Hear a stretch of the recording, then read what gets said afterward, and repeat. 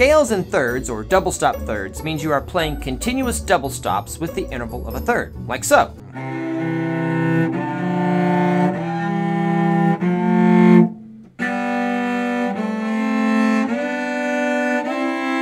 The scale gets its name because the left hand maintains a constant interval, the third, throughout the scale.